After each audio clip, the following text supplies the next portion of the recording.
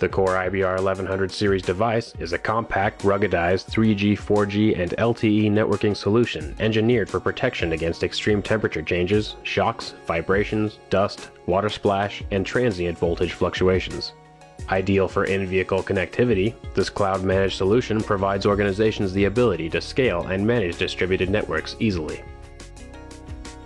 Some features of the Core IBR1100 series include cloud management, dual-band dual-concurrent 801.11 ABG and AC Wi-Fi, certified 3G, 4G LTE embedded modems, advanced security, the software-defined radio supports multiple carriers, active GPS, a ruggedized design, built-in transient voltage protection, 9 to 36 volt DC voltage input range, and ignition sensing.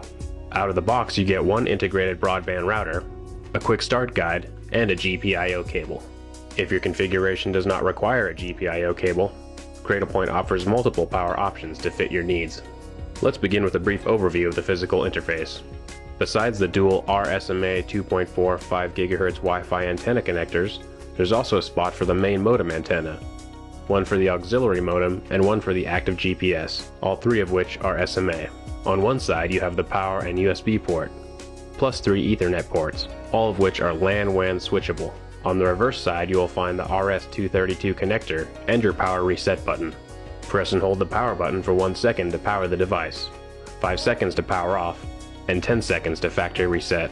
Keep in mind a factory reset will clear any changes you have made to the router, excluding firmware updates. To activate either device using a SIM card, a wireless broadband data plan must be added to your CradlePoint COR IBR1100 series device. Wireless broadband data plans are available from wireless carriers such as Verizon, AT&T, Sprint, EE, and Vodafone. The SIM must be provisioned with the carrier. Please contact your carrier for details regarding selecting a data plan and about the process for provisioning your SIM. Once you have activated the SIM card, grab a small Phillips screwdriver and start by removing the bottom SIM cover.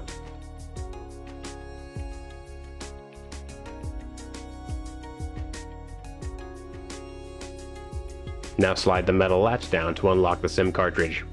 Use the cartridge marked SIM1 first. Pull the cartridge upwards so it is standing at a 90-degree angle.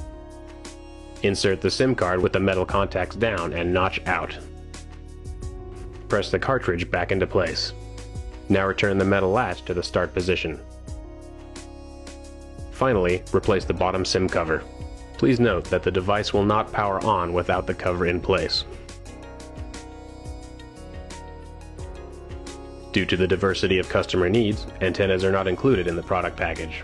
CradlePoint offers several antenna accessory options, including options for 3G, 4G modems, GPS and Wi-Fi, as well as direct attach, bolt mount, and magnetic mounts. Shown here is the 5-in-1 bolt mount, which includes 5 separate 3-meter cables with the following: 2 3G, 4G modem antennas, 2 2.45 GHz Wi-Fi antennas, and 1 GPS antenna. The Gpio cable includes 4 wires. Number 1 is the black ground wire, number 2 is the red power wire, number 3 is the orange input wire, and number 4 is the blue output wire. The black ground wire needs to be grounded to the chassis of the vehicle. The red power wire needs to be connected to the battery for constant power. Please also note that the red wire requires a 2.5 amp inline fuse. The orange input wire is connected to the ignition switch. The power and ignition wires can be wired directly or through the vehicle's fuse panel. Another great feature of the Core IBR1100 series is the Gpio functionality, which can be used for vehicle ignition sensing. When the vehicle is turned off, the router will stay on for the specified length of time and then automatically shut itself off. An example of this would be a police patrol stopping and turning off the vehicle, then continuing to use Wi-Fi connectivity to submit and file a report without having to leave the field. To configure this feature in the router, log into your admin pages and go to System Settings, Gpio Connector. In the Input Pin section, set the input mode to Ignition Sensing, then set Timeout to the desired number of seconds. Hit Apply when you are finished.